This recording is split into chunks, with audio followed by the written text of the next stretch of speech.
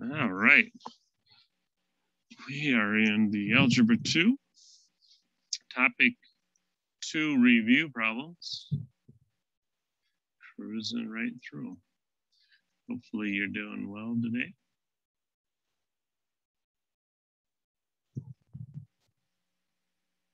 And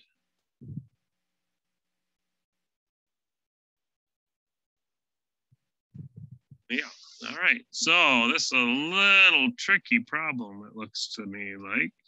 You got this where you're supposed to rewrite it in the perfect square form.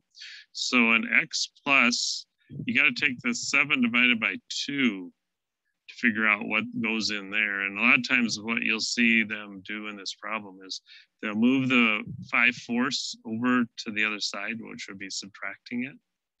And now when you do this form of the equation, like if you do the x plus 7/2 times x plus 7/2, what you find is your x times your x squared, that's good, you needed that. And then your 7/2 x here, and your 7/2 x from those two. That's 3.5x and 3.5x. So when you put those together, that does equal your 7x that you needed here. It always will work that way. It's just the number on the end here that is being added. The 7/2 times 7/2. Remember, you multiply straight across with fractions. So 7 times 7 is 49, and 2 times 2 is 4. So you've added, by writing it in this form, this perfect square form on the left, you've added 49/4 that wasn't in the problem. So you got to add that 49/4 to both sides of the equation, which 49 minus this 5 would be 44, right? 44/4. And 44/4, that's just 11. So when we did this, this side on the right needs to be an 11, and the left side is the 7/2. So there's our equation.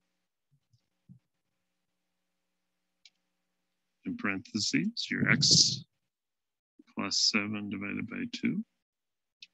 Arrow to the right to get out of that denominator. Close your parentheses, shift 6 for an exponent, square it, arrow to the right, get out of that exponent, and equals 11. And that's it. So hopefully you followed all of that.